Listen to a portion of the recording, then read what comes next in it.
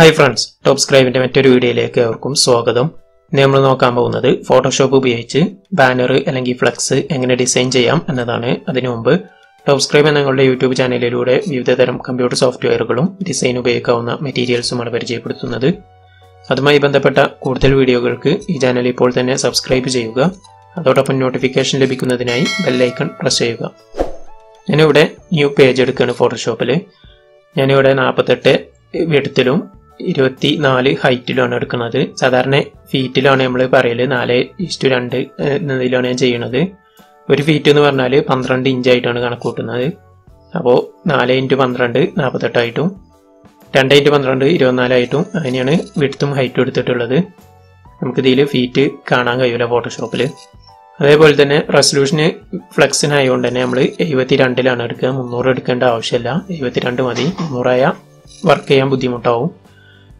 Colour mode ഞാനിവിടെ RGB ആണ് എടുക്കുന്നത്. CMYK പ്രിന്റ് ചെയ്യാൻ എടുക്കുന്നവരെടുത്താൽ മതി. ഇവിടെ ഞാൻ കാണിച്ചു തരാനായതുകൊണ്ട് തന്നെ ഞാൻ RGBയിലാണ് എടുക്കുന്നത്.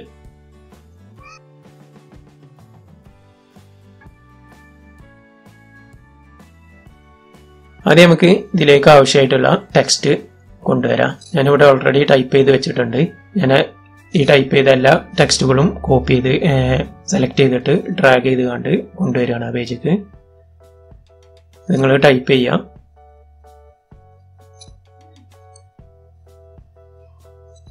ഇനി നമുക്ക് ഇതിലേക്ക് വേണ്ട ബാക്ക്ഗ്രൗണ്ട് സെലക്ട് ചെയ്യാം. അതിന് ഏറ്റവും താഴെ ഒരു ബാക്ക്ഗ്രൗണ്ട് ലെയർ ഇട്ടതിന് ശേഷം ഞാനൊരു ഗ്രേഡിയൻ്റ് ആണ് സെലക്ട് ചെയ്യുന്നത്. ഞാനൊരു ഗ്രേഡിയൻ്റ് ഇവിടുന്ന് സെലക്ട് ചെയ്യാം. ഞാൻ ഇവിടുന്ന് കളറൊക്കെ ഒന്ന് അഡ്ജസ്റ്റ് ചെയ്ത് കണ്ട് നമുക്ക് വേണ്ട ഗ്രേഡിയൻ്റ് ഒന്ന് സെലക്ട് ചെയ്ത് സൈഡ് ഒന്ന് വൈറ്റ് നിറാക്കാം. തന്നെ ഓക്കെ കൊടുത്ത് ഈ കളറിൽ നമുക്ക് ഒരു ഗ്രേഡിയൻ്റ് സെറ്റ് ചെയ്യാം.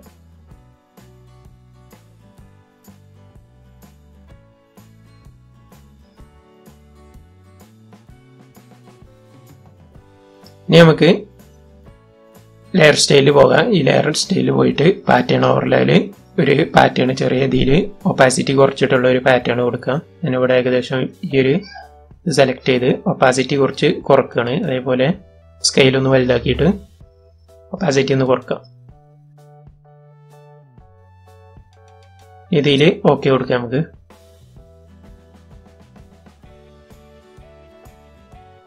ഇനി ഇതിലേക്ക് വേണ്ട ഇമേജസ് ഒക്കെ നമുക്ക് കൊണ്ടുവരാം.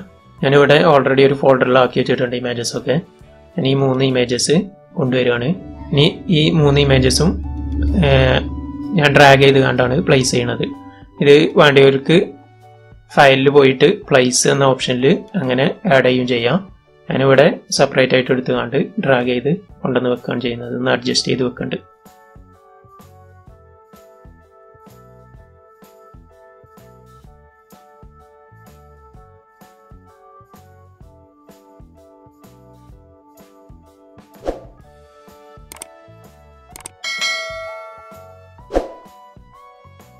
ഈ PNG ഒക്കെ മുമ്പത്തെ വീഡിയോയിൽ നമ്മൾ പരിചയപ്പെടുത്തിയിട്ടുണ്ട്. ആ PNG ഫയൽസൊക്കെ ആവശ്യമുള്ളവർക്ക് മുമ്പത്തെ 250 PNG ഫയൽ എന്ന് പറഞ്ഞിട്ടുള്ള ഒരു വീഡിയോസ് ഉണ്ട്. അത് അതിൽ നിന്ന് കിട്ടുക സോഷ്യൽ മീഡിയൻ്റെ. അതേപോലെ തന്നെ ആ സോഷ്യൽ മീഡിയൻ്റെ അടിയിൽ ഫേസ്ബുക്കിൻ്റെ ID അങ്ങനത്തെ ഒക്കെ വേണമെങ്കിൽ ടെക്സ്റ്റ് ഒന്ന് എഴുതി വെക്കാവുന്നതാണ്. ഞാനിപ്പോൾ അതൊന്നും വെക്കുന്നില്ല. ഞാൻ ജസ്റ്റ് ഒന്ന് കാട്ടിത്തരാനായതുകൊണ്ട് ഇങ്ങനെയൊന്ന് ചെയ്യണേ.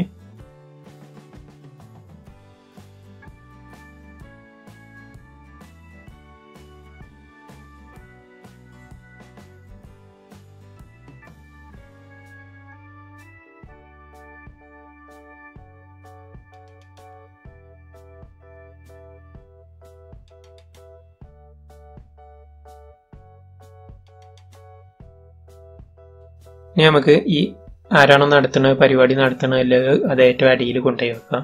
ഞാനിവിടെ ജസ്റ്റ് ABC മലപ്പുറം യൂണിറ്റ് എന്ന് എഴുതിയിട്ടുള്ളൂ.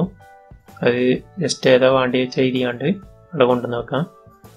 ഇതിനൊന്ന് സൈസൊക്കെ അഡ്ജസ്റ്റ് ചെയ്തിട്ട് ഏറ്റവും താഴെ കൊണ്ടുവന്ന് വെക്കണം. അതേപോലെ തന്നെ അതിൻ്റെ സൈഡിലൊരു ബാർ വരച്ചാലൊന്ന് രസം കൂടും. അതുകൊണ്ട് തന്നെ ഞാൻ എലിപ്റ്റിക്കൽ മാർക്കി ടൂൾ എടുത്തിട്ട് റെക്ടാങ്കുലർ മാർക്കി ടൂൾ എടുത്തിട്ട് ഒന്ന് ചെറിയൊരു ബോക്സ് വരയ്ക്കണം. സൂം ചെയ്ത് കണ്ട് കറക്റ്റായിട്ട് നമുക്ക് ചെറുതൊന്ന് വരക്കാൻ കഴിയും. ജസ്റ്റ് ഒരു ലൈനായിട്ട് മതി.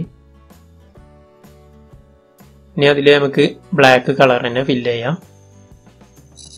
Colour paint bucket tool use ചെയ്തിട്ട് നമുക്ക് അതിൽ ബ്ലാക്ക് കളർ ഫില്ല് ചെയ്യാം. അതൊരു ന്യൂ ലെയറിലാക്കണം. ന്യൂ ലെയറിലാക്കിയിട്ട് വേണം ഫില്ല് ചെയ്യാൻ.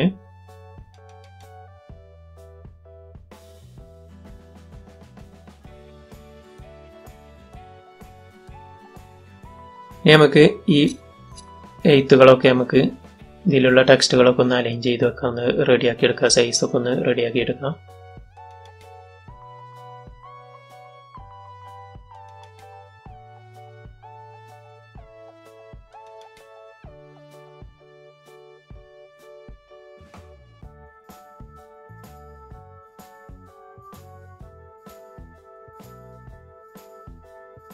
ഞാനിതൊക്കെ മുമ്പ് ടൈപ്പ് ചെയ്ത് വെച്ചതാണ്. ഈ PM ഇല്ലതൊക്കെ ഫൗണ്ട് മാറ്റണം. ഒന്ന് സെലക്ട് ചെയ്തിട്ട് ടെക്സ്റ്റ് ടൂൾ എടുത്തിട്ട് ആ PM ഇല്ല ഭാഗം സെലക്ട് ചെയ്യുക, എന്നിട്ട് അവിടെ മാത്രം ഫൗണ്ട് മാറ്റി കൊടുത്താൽ മതി. അതിന് നമുക്ക് പ്ലേസ് ഒന്ന് താഴത്തേക്ക് കൊണ്ടുവന്ന് ഒന്ന് അറേഞ്ച് ചെയ്ത് വെക്കാം.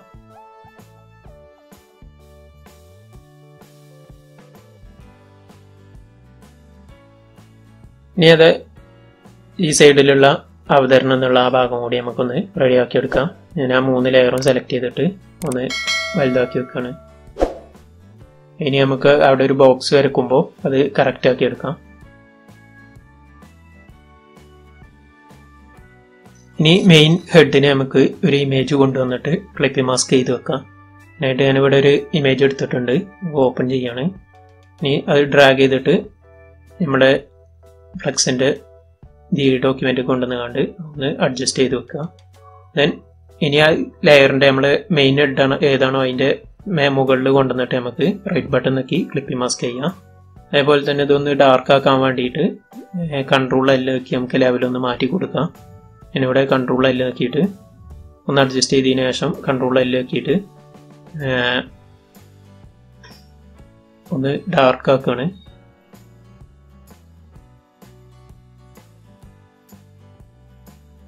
ഏകദേശം ഇതിൽ നമുക്ക് സെറ്റ് ചെയ്യാം. ഇനി കൺട്രോൾ L നോക്കി നമുക്ക് ഒന്ന് കുറച്ച് ഡാർക്ക്നെസ് കൂട്ടാം. ഈ ഓക്കെ കൊടുക്കാം.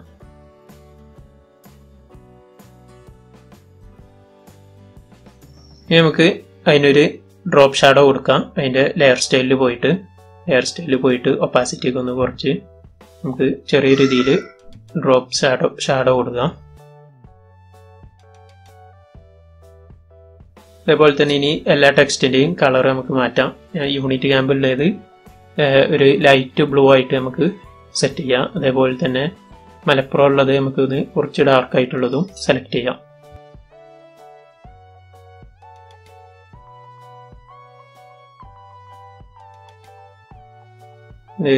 ഇതിൻ്റെ തന്നെ ഒരു ഡാർക്ക് ബ്ലൂ ആയിട്ട് നമുക്ക് സെലക്ട് ചെയ്യാം. ഇനി ടെക്സ്റ്റിന് നമുക്ക് ഒരു ബോക്സ് വരച്ചു കൊടുക്കാം. അതായത് അതിൻ്റെ താഴെയായിട്ട് ലെയർ സെലക്ട് ചെയ്യുക. അതിൻ്റെ താഴത്തെ ലെയർ വേണം സെലക്ട് ചെയ്യാൻ. ദെൻ നമുക്ക് അവിടെ ഒരു ഇത് വരക്കുമ്പോൾ റൗണ്ടഡ് റെക്ടാങ്കുലർ ടൂൾ യൂസ് ചെയ്ത് കണ്ടൊരു ഷേപ്പ് വരച്ചാൽ തന്നെ ലെയർ ഓട്ടോമാറ്റിക് അവിടെ വന്നോളും. ദെൻ അതിൻ്റെ കളർ സ്ട്രോക്ക് ഒഴിവാക്കിയിട്ട് കളർ നമുക്ക് ഒരു ഗ്രേ കളറായിട്ട് നമുക്ക് കൊടുക്കാം.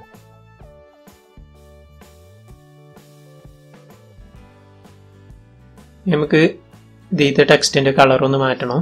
ഒന്ന് അഡ്ജസ്റ്റ് ചെയ്തതിന് ശേഷം കളറൊന്ന് മാറ്റാം. ഞാനിവിടെ യെല്ലോ കളറിലേക്കാണ് മാറ്റുന്നത്. ടെക്സ്റ്റ് നമ്മൾ ലെയർ സെലക്ട് ചെയ്തതിന് ശേഷം നമുക്ക് വൈറ്റിലേക്ക് മാറ്റി വെക്കാം. ഇനി അതേപോലെ തന്നെ നമുക്ക് ഇവിടെ ഒരു 8 ഉള്ളത് നമ്മൾ ഡേറ്റ് ശ്രദ്ധിക്കാൻ വേണ്ടിയിട്ട് ഒരു റൗണ്ട് ഇട്ട് കൊടുക്കാം. അത് നമുക്ക് യെല്ലോ ഇതിൽ സെലക്ട് ചെയ്യാം. ഇത് ബ്ലാക്കിലാണ് 8 ഇതാക്കിയിരിക്കുന്നത്. യെല്ലോയിൽ വരുമ്പോൾ ബ്ലാക്ക് രസമുണ്ടാവും. അത് എലിപ്റ്റിക്കൽ മാർക്കർ ടൂൾ യൂസ് ചെയ്ത് നമുക്കൊരു റൗണ്ട് വരച്ചിട്ട് അതിൽ യെല്ലോ സെറ്റ് ചെയ്യാം. അതിന് താഴെയായിട്ട് ഒരു ലെയർ ഇനി ഉണ്ടാക്കണം. ഒരു ലെയർ നമുക്കവിടെ താഴെയായിട്ട് ഉണ്ടാക്കാം. ദെൻ ഇനിയേക്ക് ബക്കറ്റ് ടൂൾ യൂസ് ചെയ്തിട്ട് ബക്കറ്റ് ടൂൾ യൂസ് ചെയ്തിട്ട് നമുക്ക് യെല്ലോ കളറ് കുറച്ചൊരു ഓറഞ്ച് ഷെയ്ഡ് വരുന്നൊരു യെല്ലോ സെലക്ട് ചെയ്ത് നമുക്ക് കൊണ്ടുവരാം. നമുക്ക് അത് അതിൽ അപ്ലൈ ചെയ്യാം. ഇനി കൺട്രോൾ D നോക്കിയാണ്ട് നമുക്ക് സെലക്ഷൻ കളയാം. ഇനി നമുക്ക് മറ്റേ സൈഡിലുള്ള അവതരണ ലൈന് നമുക്ക് ബോക്സ് വരച്ച് കൊടുക്കാം. ബോക്സ് വരയ്ക്കുന്നത് റൗണ്ട് റെക്ടാങ്കുലർ ടൂൾ യൂസ് ചെയ്തിട്ട് തന്നെയാണ് ഞാനിവിടെ വരക്കുന്നത്.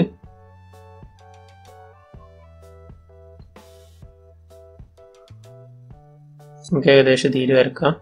ഇനി അതിൻ്റെ സ്ട്രോക്ക് കഴിഞ്ഞാൽ ഇതിലേക്ക് ഒരു കളർ നമുക്ക് ആഡ് ചെയ്യാം. ഞാനിവിടെ കളർ ആഡ് ചെയ്യുന്നത് കുറച്ച് ലൈറ്റ് ആയിട്ടുള്ളൊരു ഗ്രേ ആണ് സെലക്ട് ചെയ്യുന്നത്.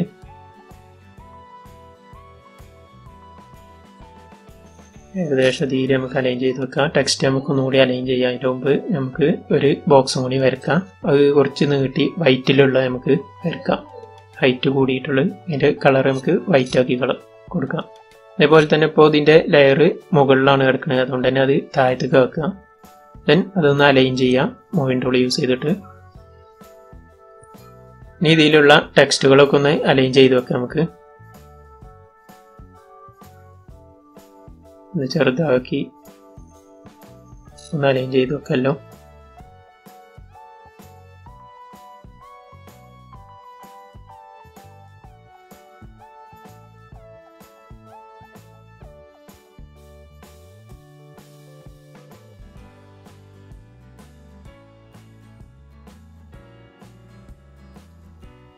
ഈ ഫ്ലെക്സിൻ്റെ 4 സൈഡുള്ള വൈറ്റ് നിറം നമ്മൾ ഇതിൽ ഡിസൈൻ ചെയ്യുന്നു വേണ്ട.